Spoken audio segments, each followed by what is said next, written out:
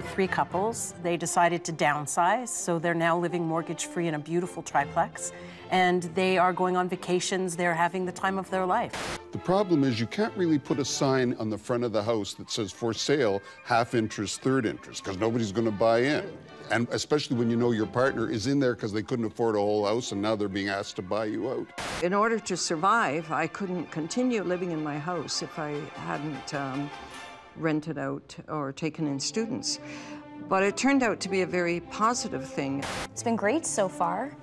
I really wanted to own a home and couldn't afford to do it on my own, so found 2 of my really good friends that were willing to do it with me. From the Zoomerplex in historic Liberty Village, the Zoomer with Libby Znaimer. Welcome to the Zoomer. I'm Libby Znaimer. Home sharing is not exactly a new concept. There was a time when taking in boarders was commonplace, and some of the most popular sitcoms like The Golden Girls have been based on various home sharing scenarios. Today, similar arrangements are popping up in real life as homeownership becomes less and less attainable and more Zoomers look to make their money last. It's a solution that also provides companionship and community. But there are also pitfalls. Before we dive in, let's tee up the topic. Around the globe, the concept of home sharing is gaining momentum, particularly among Zoomers who find themselves alone after death or divorce. Cooperative living with friends or family can cut costs and add companionship.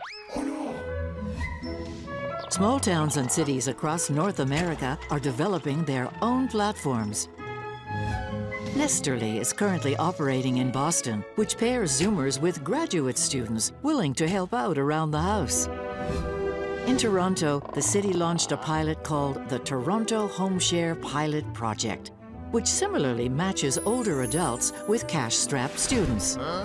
And although the pilot will start out small, there's plenty of inventory. In Toronto alone, some 2 million bedrooms sit empty. A similar picture exists across the country. In Ottawa, nearly 80% of owners live in homes with extra bedrooms. And in Vancouver, an estimated 800,000 bedrooms are vacant. Of course, this isn't the only form of home sharing. There's also co-ownership, where unrelated people get together and buy a house.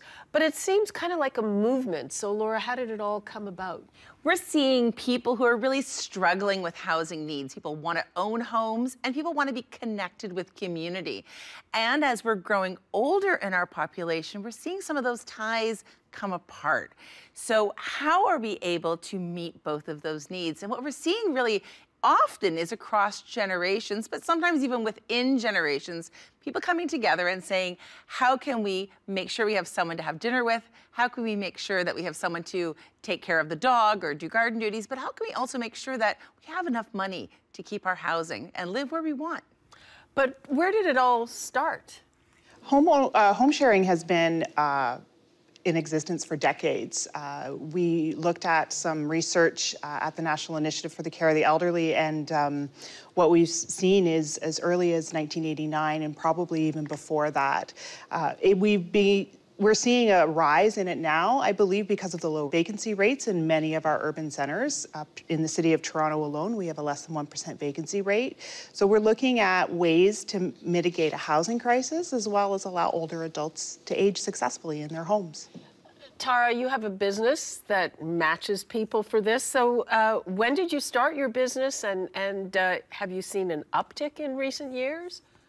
I just recently started the business about 2 years ago, and it was the idea spawned from my own personal experience and for home sharing. And I'm seeing a growing trend, a lot of curiosity in the beginning, going out to presentations and speaking to the community where individuals that are homeowners never really considered this before until they learn about more and more in the newspapers or writing articles about it. So it's more of a cultural shift we're trying to create, and changing attitudes for Canadians to address that issue and become more innovative with solutions that they might feel stuck in situations. Leslie, same question to you. I mean, it's become a business for you, so Yeah, there absolutely. had to be I won't say a groundswell, but when did you start I mean, to it see came amid? to me before I joined the industry of real estate, which was I have a background in social policy, and every dinner party, every event I ever went to, somehow real estate came up, and the stresses that it was causing for young families as well as an older population, mostly from an economic affordability perspective. But in those conversations also came the other stresses. And so I thought, well, what's the best and most effective way to help people get into housing, which is to become a real estate agent and specialize in cooperative purchasing. So helping people buy together to reduce some of those stresses, loneliness, the affordability, making it more accessible on other levels as well. Right, but so how long have you been doing that as a business? About 1.5 years now, full time. And what I'm asking is... The trend is growing rapidly. Right. I wish I had enough houses for the clients I have. And Elizabeth, you've been doing this on an informal basis for a very long time. Well, with me, it started when my husband died in 1996. And I have a large house. My 2 children were married and had moved out. I had 4 empty bedrooms. So, and I also hated to be alone in a house. The radiators make noise, the wooden floors creak, and you're always wondering what those noises are. And someone told me about language students who need to live with a family or in a house, and that helped. The other reason I started is Mike Harris' government. I was a school trustee, and he had cut our salaries by down to 25% of what they were. So in order to survive, I couldn't continue as a trustee living in my house if I hadn't rented out or taken in students. But it turned out to be a very positive thing, an experience, having young people from different countries who asked questions about English, questions I'd never thought of. And I would cook for them. Sometimes they'd cook for me. It was a wonderful two-way exchange. And Kelly, you have entered into a co-ownership agreement. Is it just a matter of weeks? Tell us about it. Yes, it's been under a month, and it's been great so far. I really wanted to own a home and couldn't afford to do it on my own, so found 2 of my really good friends that were willing to do it with me, so here we are. And how's it going? So far, so great. And do you each have your own shelf in the fridge, or do you share your food? Or a little bit of both. So some main meals we'll cook together, but then we'll also, have your own things that you want to eat as well. At what kind of a rate is this growing, would you say? At this point in time, 100% of my clients are looking at co-purchasing and having different structures. So as Kelly was saying, they've got one fridge, they share meals. There are some people who want to buy a triplex, for example, and live in their own units. But share maybe the backyard. So there's different degrees of sharing, so to speak. So, every phone call I get now is clients interested in exploring this possibility. Okay, and Tara, you're matching people as a business, but you're cooperating, CARP is cooperating with the City of Toronto on a non-profit basis to do the same thing, to put people together. Tell me about that. Well, we offer a comprehensive matching process. We want to really emphasize the safety of the older adult that's opening up their home, as well as the student that is maybe entering into a new situation. So I'm a registered social worker, and I, along with another social worker, complete the matching process. So we're looking at forms that identify the type of space that the older adult has, the type of space the student is looking for, whether or not there's a private bath or a shared bath, kitchen arrangements, and then we work together to create an interview where the student and the older adult meet each other, and hopefully we have a good match. The student and the older adult have complete autonomy in making the decision of whether or not they feel this is a good match, and then we provide support throughout that entire process. We provide mediation supports if there's a little bit of conflict that they're not able to kind of work through on their own. We've done a couple of those during this project, and they've worked out really, really well. And it's just about adjusting to a new relationship and to a new person in your space. And how many people have you matched so far? We successfully matched 12 matches, so 24 people are working with us in the program. And Laura, do you find, Does this give Zoomers an extra comfort about taking someone into their house? What's the initial feeling of most people that you deal with? Very much what we're hearing is a lot of interest. We get calls on a regular basis saying, you know, we have a need, we've heard about this, we want to know more. I think from a CARP point of view, what we really want to do is work in a system that has supports around it. What we loved about this pilot project is that aspect of social working and interviewing and matching and ongoing interaction with the program. I think we've seen that as a really successful opportunity, and we're looking at it, bringing that across the country now. So we have a lot more to discuss here. We'll come back and take a closer look at home sharing programs that pair seniors and students. Stay tuned.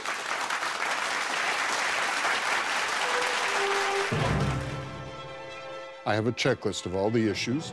What about food? What about expenses? It's really a divorce agreement that you enter into when everybody's getting along well.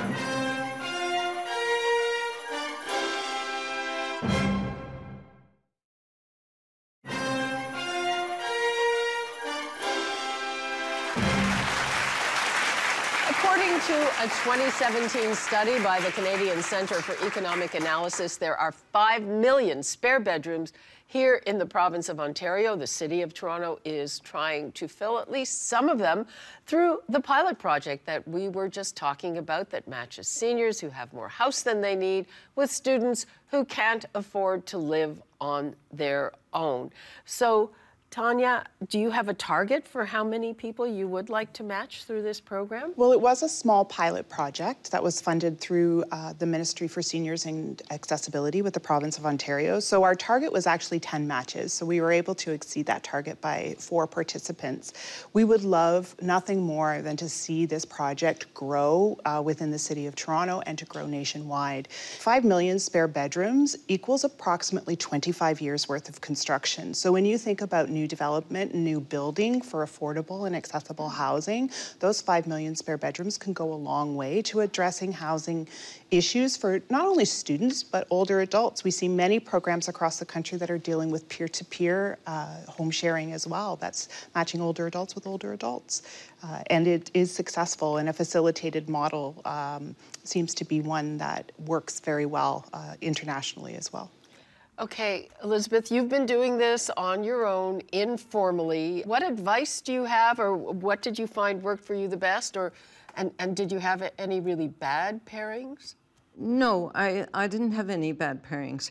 But I think part of it was that I have a large house. There's extra bathrooms. So do a lot of other people. You know, yeah. I know, but that helps. You're not having fights over, you know, timing there. But I think I'm easygoing. I don't have a lot of rules. The only rule I have is no smoking and no loud music. Okay, a couple of questions. Number one, cannabis is now legal. Does that just come under the no smoking rule? I haven't thought, well, that's no smoking, but you can take it in other forms, I understand. Those aren't legal yet. I haven't had any worries about that.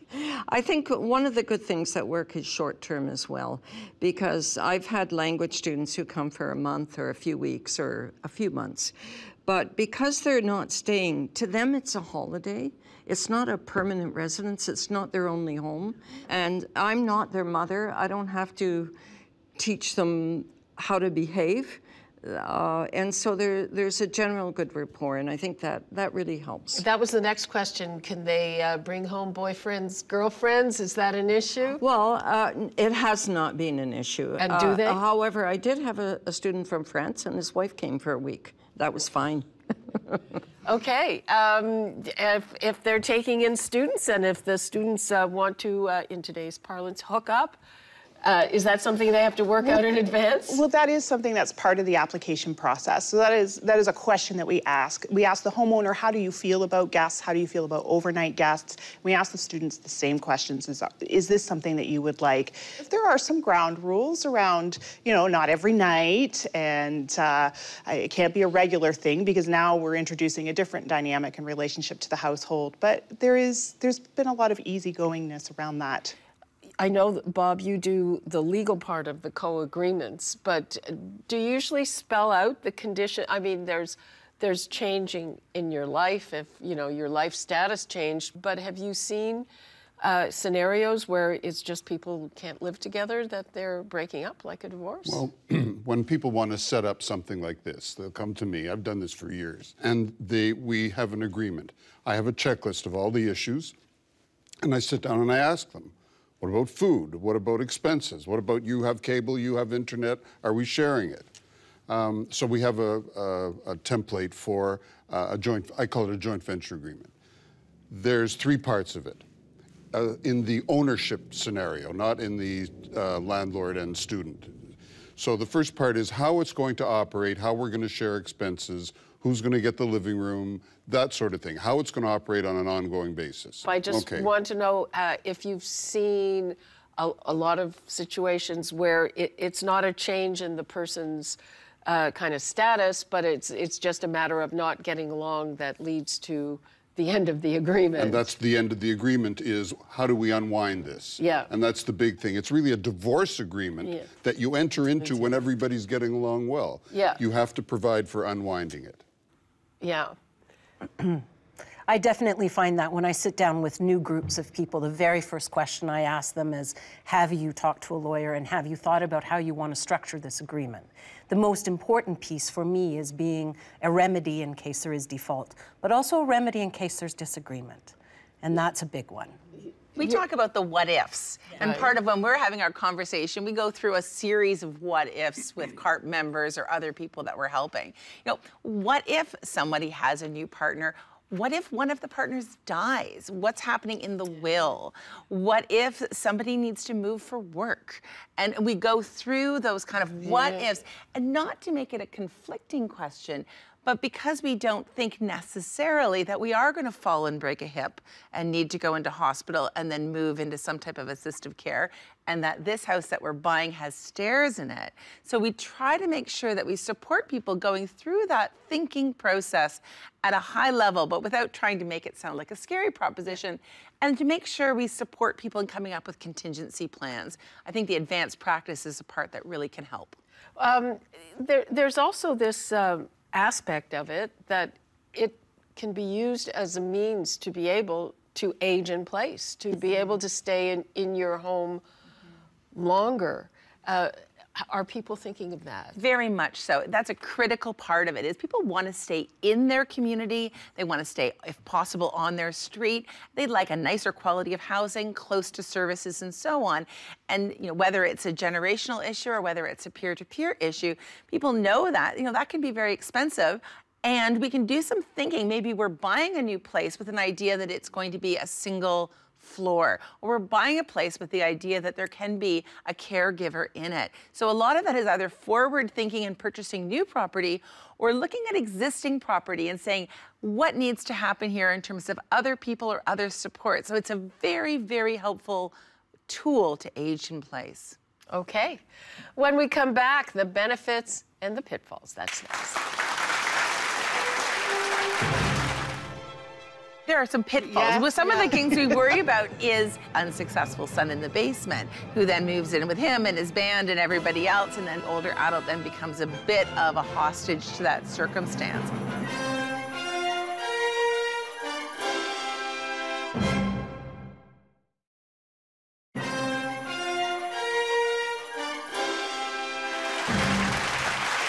Welcome back. Well, still, opening up your home to a stranger or being the person who chooses to rent space in someone else's home can still be daunting. There are also some obvious benefits, especially for older Zoomers. Laura, we started to talk about this. It's the social inclusion and being able to stay in your house longer. People are loving it. They're loving the Golden Girls style environment. They're saying, these are the people that I might want to go on vacation with. These are my best friends. Maybe our spouses have died. Maybe it's a time of life question where we buy a house together or a piece of property together. And this is a way that we're going to really purposefully live together. We know that Zoomers, as they're aging, are taking in that quality of life piece very, very seriously. And whether it's a peer-to-peer type of group of people coming together, like the kind of Golden Girls style, or whether it's across a bit of a generation, maybe with children or grandchildren as being part of it, Zoomers are finding fantastic social benefits and able to stay in communities that they like. Now, has anybody ever thought of, I always had this thought, and even, well, still a couple, get together with friends in a bigger place and kind of hire people and get a driver and a housekeeper and all of that? One of my most successful projects was helping a group of people who were friends. There were 3 couples. They decided to downsize, so they're now living mortgage-free in a beautiful triplex. And they have, in fact, going to hire a caregiver to live on site. They're committed to communal living, but on a limited basis. And they are going on vacations. They're having the time of their life. And partly it's because they've reduced their economic stress. But they've also integrated things in their life that have actually made things easier for them to age and age well. And as we know— Like? Well, for example, a caregiver. Oh, okay. If a caregiver comes in, or someone to come and clean. So one cleaner for 6 people is much cheaper than one person paying someone to come in. So it's all about integration of those kinds of expenses. But they charge more if there's more to clean. Well, yes, it's relative. As Of course they should. do. But I think the issue is that they're not reliant on one income. So they have many incomes to sort of generate their lifestyle. And it's really working for them. And back to the arrangement where you have seniors taking in people. In most of these arrangements, is there a rent factor, or is it a combo? It's rent and you take out the garbage and help me with this and that? That's one of the reasons that CARP has been so happy to partner with the HomeShare project, because it really does depend on the needs of those people. So there can be social offset in terms of what would ordinarily be paid for services. By other people, it's critically important that that income, and I heard you were saying that originally, that income can make the difference of them staying in their house or not staying in their house. So that conversation and that facilitated conversation really makes sure that it fits the needs of those people. It's not a one-size-fits-all. Okay. And you were saying that you needed the income. Did that change over time? Yes, it changed over time when I got my own pension. But also, at the time I was on the school board, it was a very difficult time under Mike Harris. But also, the income was only a part of it. It helped fill a little gap. But it was also having the young people in the house and cooking for them. I enjoy cooking, but who likes to cook for yourself?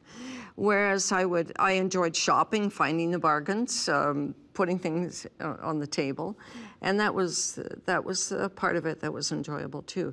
And also the help. I never asked for help, but the students always wanted to walk the dog, which she never said no. And you're carrying groceries in, and they carry that. Well, I can do it, but it is nice to have help when you're loaded with everything in the house. But what happens when it doesn't work out like that? So there are some pitfalls. Yeah, Well, some of the things we worry about is an exploitation. So one of the ways that you could have looked at that relationship with a bit of a query in your eye is there a fair exchange, whether that be an emotional exchange or whether that be an exchange of services or a financial exchange? The contrast is what we call sort of the unsuccessful son in the basement, who then moves in with him and his band and everybody else and ends up taking over. And what happens is the older adult then becomes a bit of a hostage to that circumstance. And we certainly know that when we're looking at elder abuse and neglect. Oh, yes. It's a huge piece of it. In a way, the HomeShare agreement and that facilitated supports can protect against the abuse. So the other question is, when an older adult enters into this, are there situations when their children might object? I haven't experienced that in any of our matches. In fact, a lot of our older adults come to us saying, my daughter forwarded this to me, or my son forwarded this to me. So a lot of family actually is quite supportive of the HomeShare projects. They, of course, want to see that we're doing everything that we can to mitigate any risk that the older adult might face. So we run background checks and vulnerable sector screenings. Oh, good. So the background check is included. That's absolutely. great. Yep. We run reference checks, and the HomeShare agreement lays out very clearly. In our situation in the pilot project, there is a rent exchanged. We feel that it is an important part of the process that the student begins to take some ownership for the house that they are going to now live in. And by ownership, I mean that they are aware that this is somebody's home that they are entering into and it's going to cost them something. Mind you, it is way below the average cost of a single bedroom in the city of Toronto. So there's lots of things in place to help mitigate any of those pitfalls. Well, I'm assuming that on the one hand, it would probably lift a bit of the burden from a child who has to come and help out, but they might be wary that their parent might get too attached to the person. Maybe they end up putting them in the will. I mean, stuff like that, I'm sure. It's real. Where we've seen the concern points be is when there's an ownership issue rather than a rental issue. And so by that, I mean, if you're thinking, oh, I'm going to co-house with somebody else, but it's the family home, they're saying, well, what's happening to that in the will for me going on? So they're interested in that. From the concern about predation or undue influence, that tends to be a thing that's happening anyway in the world. In a way, having a HomeShare pilot and having a contract can be a bit of a protective measure. We are seeing many, many family members who are far away from parents, and they say, if I just knew that my mom was safe, that she wasn't falling, if I just knew that there was food in the fridge, oh, could you be a contact person? Okay. When we come back, co-ownership, what you need to know before purchasing that home with another buyer or buyers. That's next.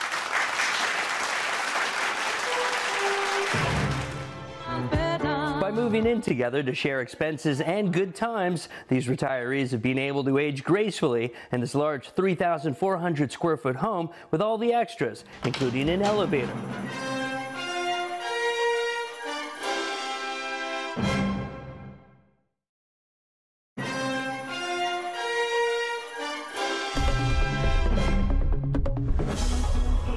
Say hello to Louise, Martha, Sandy, and Beverly, who's currently relaxing at her timeshare in Florida. Together they make up Port Perry, Ontario's very own version of the Golden Girls. Hi.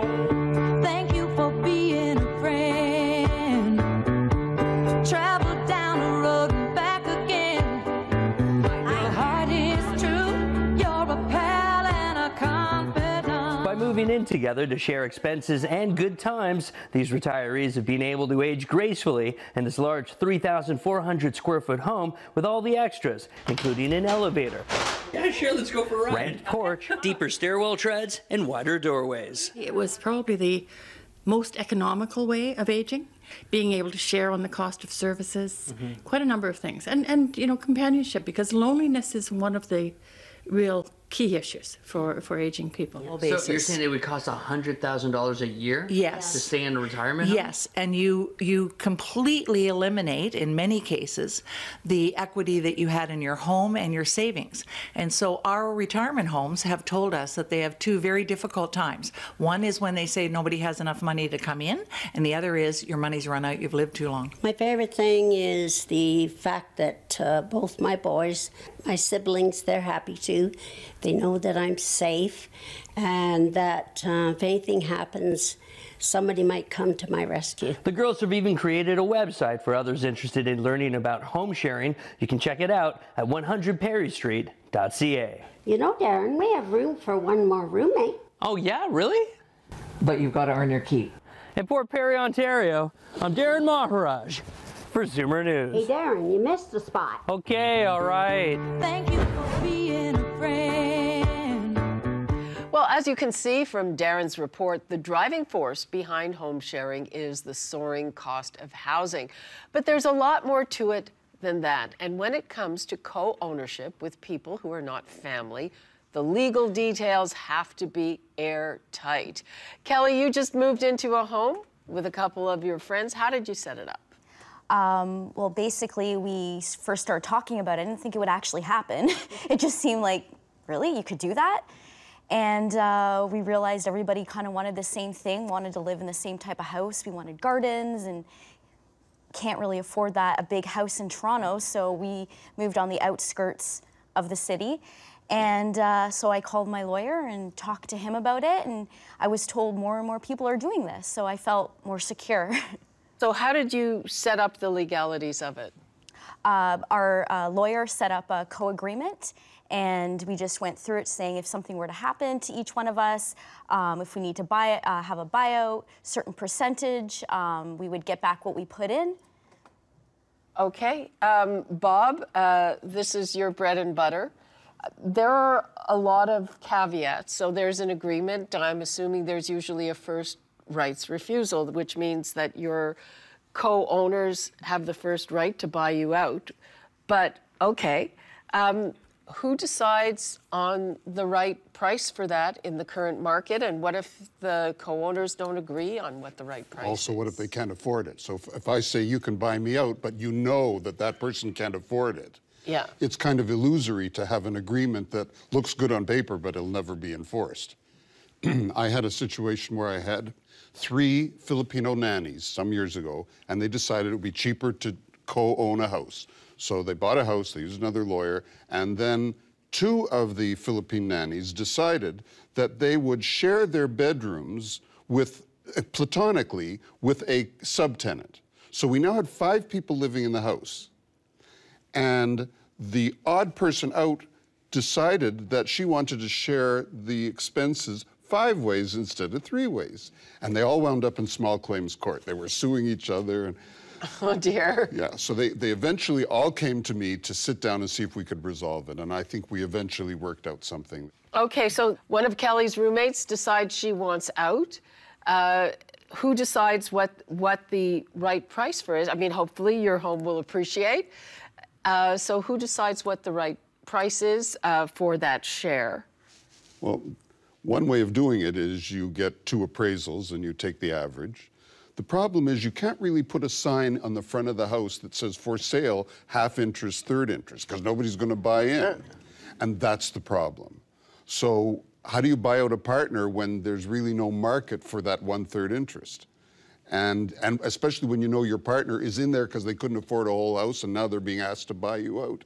It's very difficult. Well, that's part of your business is to match people. Exactly, and it is one of the risks. It makes co-ownership much more difficult than traditional ownership. But I think what we need to do is push the institutional belief that there isn't an interest for 1/3 of a house. I think, in fact, we do see in other parts of the world, you buy a flat in London, England, you're buying a flat in a house, but it's the main floor. I do think we have room to start looking at more creative ways. It's not there yet. So in our discussions with people who are looking at co-ownership, we talk about exit plans and we talk about safety nets. 3 months in the bank if someone loses their job. So no one's panicked over dinner that night. It's like you've got 3 months to figure this problem out. So default is a big issue. Okay, yes. Okay, go ahead, yes. It's important to recognize that that's probably going to happen over the span, especially as younger families do this. Right? They get into the market by co-ownership. There's going to be life changes. So being able to address them. So how do you assess the price of the house? How do you do an exit plan? And how do you have first right of refusal are all very important issues. But I also think it means shifting the way we think about home ownership. Kelly, did you deal with what happens if somebody loses their job? Well, yeah, we have talked about that. And the house I moved in has 5 bedrooms. So if worse comes to worse, I could rent out one of the bedrooms to an extra tenant, or the basement can be turned, it has a kitchen down there with a separate entrance, so if need be, have an extra space. Okay. What about if one person dies and leaves their share, presumably to their heir? What happens then? Then you're going to have a default, and it's the whole issue of buying the estate out. Can the estate buy the others out? What if the people don't want to move? Eventually, you may just have to say, if somebody's in default more than 90 days, the place goes on the market. Problem is, what if somebody doesn't want to sign? They're living there rent-free. One person's in default. Maybe the estate's in default and stops paying. Right. Okay, so you got 2 people paying and 1 person not paying. One person says, hey, that's great, I don't have to pay anymore. How do you get rid of them? If they say, I don't want to sell, I don't want to pay, or I can't pay. How do you resolve that? I said to Kelly, I mean, like, you're a young woman. You or one of your friends, you might decide to get married at some point, and you're part, or, you know. Well, we've set it up as well that if one were to leave, we can cover the house, carry the house with just 2 people as well. So that was another thing that we worked out, so. Oh, that's really smart. Yes, yes, because we were worried that what So if somebody loses a but job? Can you afford to buy them out and carry the house? On my own, I don't know about that, but yeah. But yeah. One of the things we do in our agreements is we actually ask for people to sign a mediation agreement so that the first step in trying to resolve any difficulty is to sit down and try and have it mediated, or alternative dispute resolution where you try and avoid litigation. I mean, again, you go into this most likely with the mindset that you want it to work out. I know that there are horror stories, but we do ask people at the very beginning of this process, are you a person who's committed to compromise? Do you understand what it means to live in a shared environment? And I stress, the kitchen and the bathroom are the 2 rooms that cause the most tension, right? So if you can do anything to have your own kitchen and your own bathroom, that's probably going to save a lot of headache in the beginning. The TV is okay. the third Oh, one. well, now everyone has it on their phone anyway. TV, So like... yeah. So we do stress that. When we're looking at it on a forward basis, CARP is looking at how universal design, how when we're building, we can think about making those buildings flexible so people can age in place.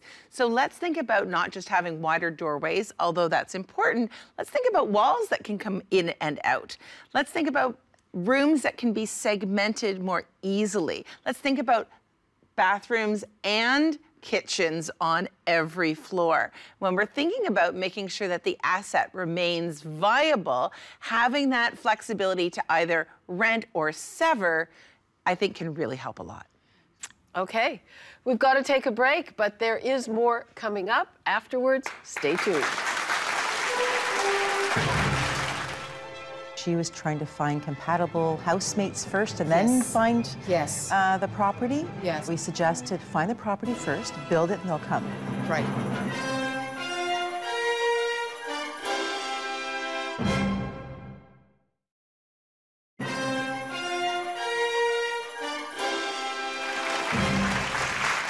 Welcome back. Now it's time for questions from the audience. Hi, Janet. my name is Janet Miller, and I live in Whitby. And what I'm finding is that the rental costs for an apartment, I live in an apartment right now, are getting astronomical as well. So what I'm looking for is the best way to find other people who are interested in possibly renting a house together. I don't necessarily have the money to buy, but renting. Looking for 2 or 3 other compatible people that could rent a house, because you can certainly rent a house, reduce your costs, and not pay as much in rent, because rent, like anywhere else, is getting expensive. This, I mean, it's a small twist on the arrangements that we've been talking about. And have you seen a demand for that? I have, and I've actually had a couple of clients I've helped with that. The best advice I can give, where we tried it the other way, where she was trying to find compatible housemates first and then find the property. Yes. She ended up finding we suggested find the property first, build it, and they'll come. Right. And it was much easier because trying to, first of all, find those housemates, but as well trying to figure out where you want to live. Exactly. Agreeing on the lease. Her name is only on the lease, right. and she's made sure she has enough savings to cover it. Right. But then she has 2 housemates that came in. Okay. And it's just that compatibility piece is huge. Yes, it is. So spend a lot of time discussing what yes, your and lifestyle is stop like. things. That's the whole thing. Yeah. Yes. Okay, thank you. Okay. When we come back, we'll hear some final thoughts from our panelists.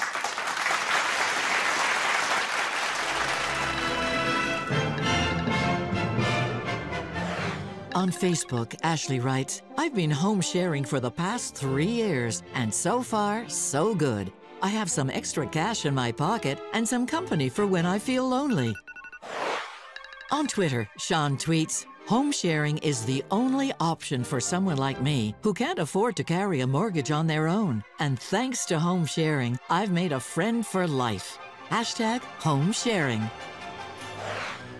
On Facebook, Crystal says, With the vacancy rate being so low in the GTA, it only makes sense for more communities to consider home sharing programs. We need to do more to address the housing crisis in our city. Keep the comments coming in. And don't forget, for free tickets to the show, go to www.universe.com and search Zoomer Media.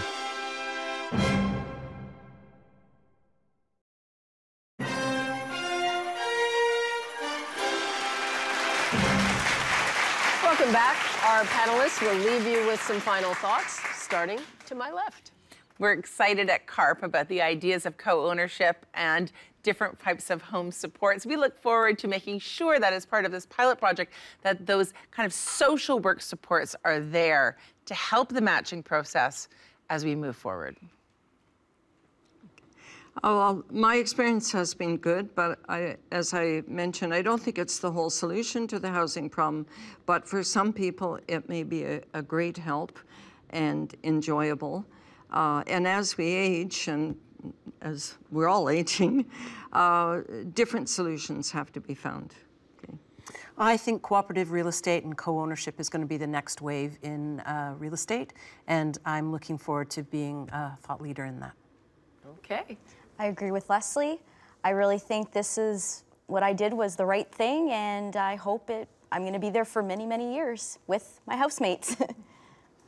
And yeah, as well, at HomeShare Alliance, part of our mission is just shining a light on the benefits of shared living and just creating that cultural shift. So it was a perfect opportunity today to see all these different ideas at the table. Build a dream team of experts, real estate agent, tax accountant, lawyer, and your insurance person. We didn't mention insurance today, but make sure your insurance person knows if you're renting out, it becomes a business. Hey, you may not be insured if there's a business there. Tell your insurance agent and get a lawyer who can craft the agreement for you. I think home share programs and co-housing can be a great way to address social isolation among seniors, and I would really like to see this movement grow from our small pilot project in the City of Toronto to something that is national and accepted, and as Tara said, a cultural shift and a language shift on what housing and affordable housing looks like. Okay, well, with the rising cost of real estate, the aging population, and the drive to age in place, home sharing is bound to get much better. And as always, Zoomers are on the cutting edge. Thank you for being with us. We'll see you soon. It's time to Zoom out.